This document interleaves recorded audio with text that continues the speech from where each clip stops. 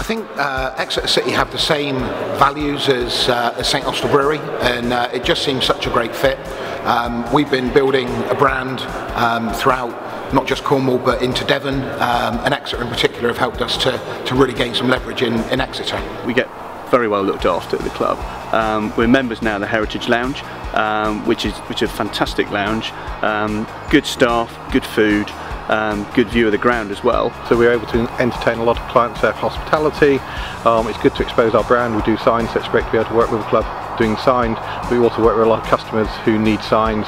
We've been able to engage a lot of customers both for our own benefit and to work with the club themselves and become sponsors, so that's worked very well. So having been involved for almost 20 years, it's been a very positive experience with a few ups and downs along the way, as the club indeed has had. Deer Park is close to my heart as well because they're also a customer, and I think that's just testament to how St Austell Brewery, Exeter City and Deer Park work and unite in business. We've had a great day here today using a lot of the different facilities, and it seems so well tuned to a business community and a lot of people to use the facilities here alongside all their wedding offering. I think this is a fantastic venue.